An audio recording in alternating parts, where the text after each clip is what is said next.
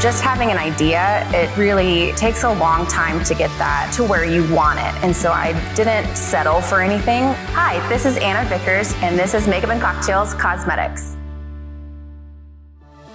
What is Makeup and Cocktails? It is a cosmetics line that I just recently started. I'm not reinventing the wheel, but I do have a large range of colors. I want to have a line that makeup artists and clients would also really like to have. I pride myself in having a large range, and I hope that a lot of clients and a lot of people will feel sexy wearing my products.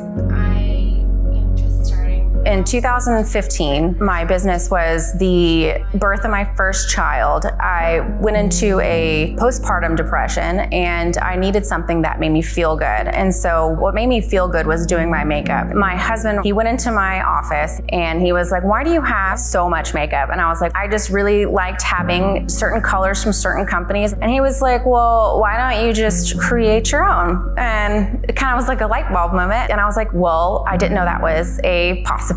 And so then that's when we started actually looking into finding manufacturers and creating my own lines.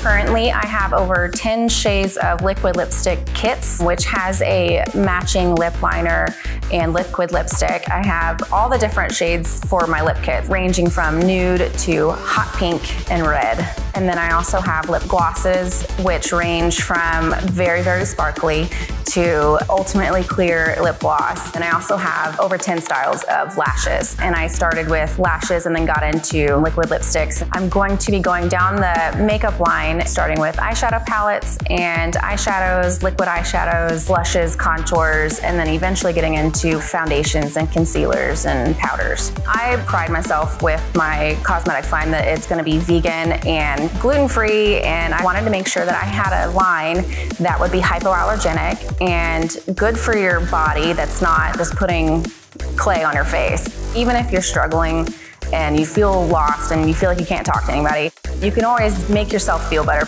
Liz Taylor once said, "Put on some lipstick, pour yourself a drink, and get on with your day."